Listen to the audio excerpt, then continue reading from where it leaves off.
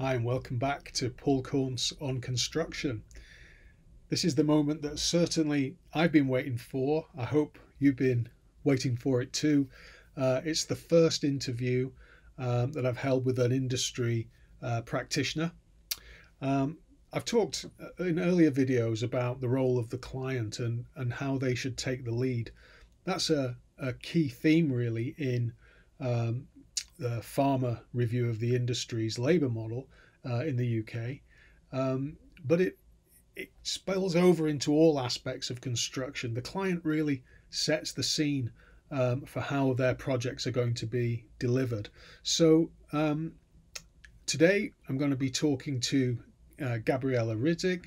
She works for a major pharmaceutical company in a project management related role.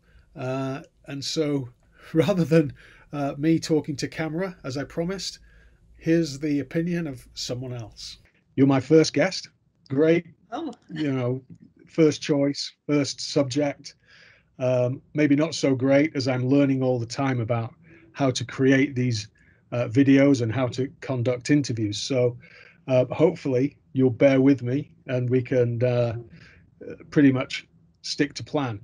So why don't we open up? Give us some background about yourself, just to start with. Okay. So I have a master's degree, which I gained at a university in Poland, in Lublin, and I studied marketing and management. I also have an engineering degree. However, that's not as important as that I have the 15 years of professional experience across different industry. And currently I worked for the international pharmaceutical company. Okay. What's your role in that company? How do you participate in pharmaceuticals? So my role is PMO Lead. So you lead a PMO. Okay. We'll come on to PMO in a moment, and I just want to think about pharma as a client organization, certainly for the construction sector. In my experience, when I've delivered projects to pharmaceutical companies, being part of the supply chain, it's been a good experience. The projects seem to have gone well, and most importantly for us, we were paid, not just for the base scope, but also for change. So they seem to manage project scope change quite well. Why do you think that is? What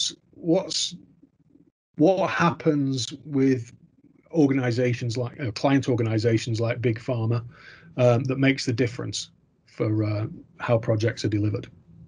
Okay, so let me start with just introduction to the PMO, because PMO is a project management office.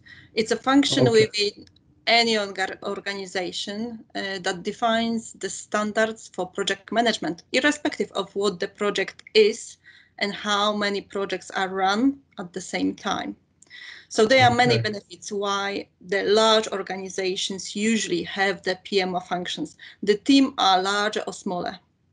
However, there are some key benefits. So the main purpose of the PMO is to make sure that the projects and programs are run smoothly in a repeatable and standardized way.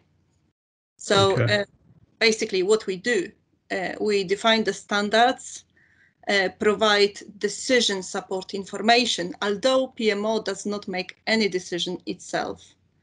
And also PMO usually underpins the project delivery mechanisms to ensure that all business change within the organization is managed in a controlled way. That means when we are looking at all of the project delivery, we are looking at potential risks in terms of anything, resources, budgets, and everything else. So it's dealing with governance of process. Yes. Change management. Yes. Yeah. So basically, looking at the most mature PMOs, usually we have identified key functions like governance. So in terms of the governance, PMOs are ensuring that decisions are taken by the right people and based on the right information. Also, one of the key functions is transparency. So PMO is often used as a single source of truth to support decision making. Also, sharing knowledge is the function where PMO gather all of the information, documentation, but also sharing the best practices and create templates. So any project can be run in a similar way. New projects can be started faster and more, basically the running of the projects can be more efficient. Right, also, so you get predictable outcomes as well. Yes, presume. Usually. Yeah.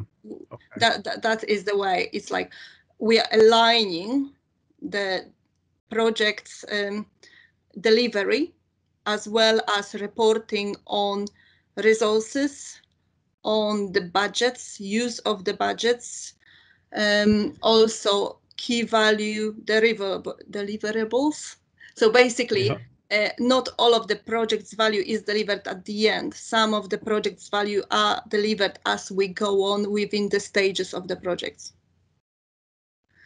And what else? Basically, PMO usually makes it or try to make it easy for project teams to do their job. That is basically the basic level of the PMO support within any organization. So if I recollect correctly, you're targeting project value, however that's delivered, whether it be through deliverables or not. Yes. Considering risk management, project governance, and project delivery processes. Yes. This is PMOs pulling together all those project management disciplines and putting them in one place, so that if I'm a project manager working for a pharmaceutical company delivering any kind of project, that's my toolkit really. I can go to the PMO and find out what am I supposed to do and how am I supposed to do it to keep to the organizational expectations. Yes, and this is also the tool for the escalations. So at any point of time in one or multiple projects get stuck at any stage, this is the point to go for the escalation and basically making changes when it's not too late. Okay, so governing change, maybe it's scope, either additional scope or compromising on what the project will deliver. That's right, and also managing dependencies across multiple projects. So in terms of delivering programs? Yes. Okay, that's great. So it all sounds like a good idea.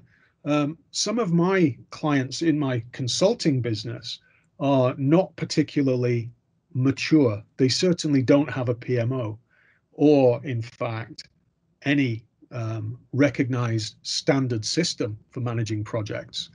How might I go about introducing a PMO into an organization that is quite immature?